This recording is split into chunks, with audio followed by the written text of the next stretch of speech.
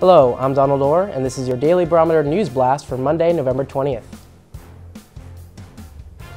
OSU Student Health Services will be hosting a second immunization clinic for students tomorrow. The clinic will be held on the third floor of the Plageman Building from 9 a.m. to 3 p.m.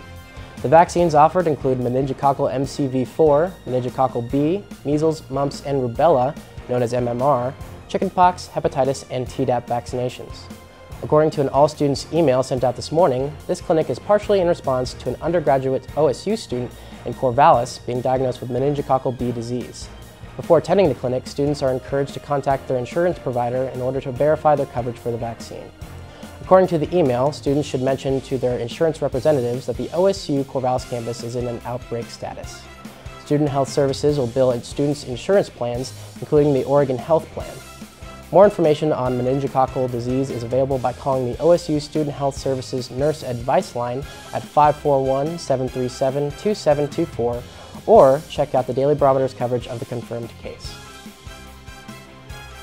Do you like the news blasts or have some ideas for ways to improve them? Join us here at the Barometer and Orange Media Network, a national award-winning student media organization. We are now hiring a news producer and sports chief. We're also hiring both multimedia contributors and print magazine and Barrow contributors.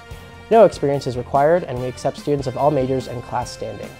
Applications can be found on orangemedianetwork.com under the Get Involved and Jobs tabs. For complete stories from today's news blast, you can visit our website at orangemedianetwork.com.